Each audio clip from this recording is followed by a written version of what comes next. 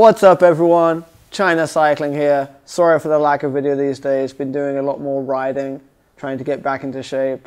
And I just got back from a ride, and as I was riding I noticed a rattling noise coming from my bike, and it's always hard to try to figure out what's rattling, but I figured out it was this front water bottle cage. And so I took out the water bottle and I tried tightening the nut, and the nut's already tight. And so what that means is it's actually down here that's came loose. So your water bottle cages are held onto the frame usually by being screwed into some bosses, or Rivnuts are sometimes called. And over time they can come loose. This frame I've been riding for around a year, but this one's already come loose. The back one is alright, but I'll probably still tighten it up at the same time. But this one's come loose. So I'll let you know how we can fix that. As I say, just tightening this screw won't do anything. This screw is already tightened. If you tighten it anymore, it's just going to start pulling out the Rivnut inside. So what you have to do is take off the cage and go from there. So grab your Allen keys. It's usually the 4mm Allen key, or hex wrench if you want to call it that. And you just take off your water bottle cage. Keep your nuts safe. Okay. So once you take it off, it should look something like this. You'll probably have a bunch of dirt in there or whatever. So grab a rag and give it a quick wipe down. As you're wiping it down, you'll actually be able to feel like this rattling around a bit loose inside. If you take out the nut that you just took out and screw it in gently and wiggle it around, you can feel the whole thing moving around inside the frame. So that's what we're going to fix. So how we're going to fix it. This is the M5 nut that was keeping the water bottle cage in there. You know, shorter, titanium, lightweight, great for riding, but not good for fixing this. We do need an M5 nut, but hopefully you want something a bit longer and maybe a bit harder. So I've got this longer steel nut. I wouldn't want that extra weight. I know it's only a few grams, but I wouldn't want that extra weight in my bike all the time, but for today it's going to be perfect.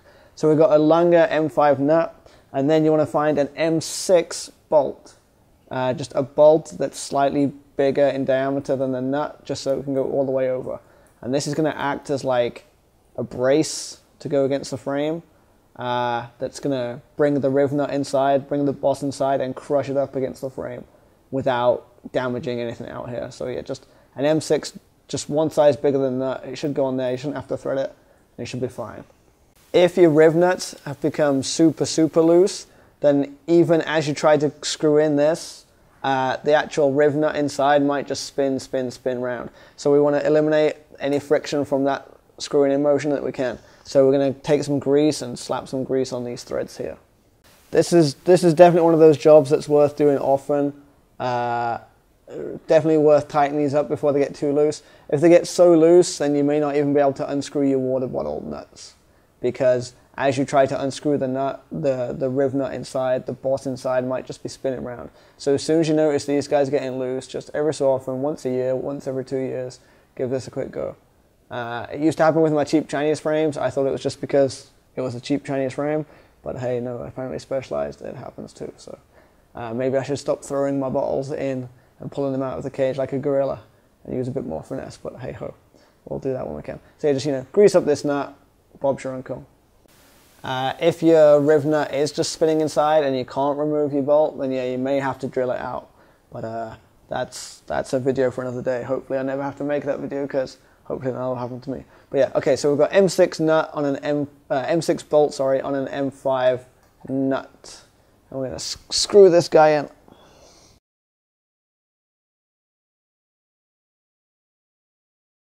But yeah, okay, so in we go, and just keep going until it gets there. Then find an open spanner, an open wrench that fits your oversized nut that you just put on. So for me, a 10mm one will do fine. So I put that there, and your goal for this is just to stop that from spinning around. And then take your Allen key, and then start tightening up. You don't want to go too crazy, but tighten it up, and then loosen it a bit. and pull it out a little bit and then give it a wiggle. Yeah, and so the boss has stopped rattling around now. I'll probably gonna give it a bit more of a turn just to make sure it stays fixed. So again, tighten it down tight-ish, grab your 10mm spanner, throw your spanner on there, Allen key in, not crazy tight, but just give it a bit of a nick. And then, okay, try not to drop your tools everywhere. And as we're here, and as we've already got the cage off, we may as well do the other bolt as well. For me, it was just this one that had worked its way loose. Obviously, as you put the bottle in and out, this one gets a lot more of the abuse. But as we're here, and as we've got it off, we may as well just give this one a bit of a tighten too. Like I said, prevention is a lot better than cure on this job.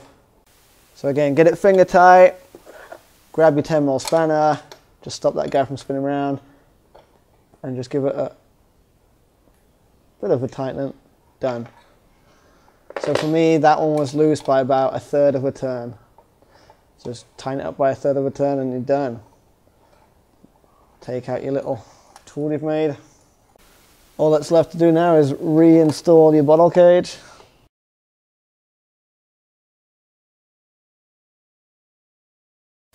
I love these bottle cages, by the way. Takex Dita, I think they're called. I can't remember. But yeah, I've used plenty of bottle cages. And definitely one of the things I wouldn't skimp on. There's lots of lightweight Chinese bottle cages out there, but they don't grip the cages very well. So throw the bottle back in. No more rattling. Nice and secure. Done. So yeah, rattles on your bike can drive you crazy, so that's a quick way to get rid of one of them. Again, 3-minute, 5-minute job, and that's a rattle gone. This guy's a little bit loose. I might tighten him up too.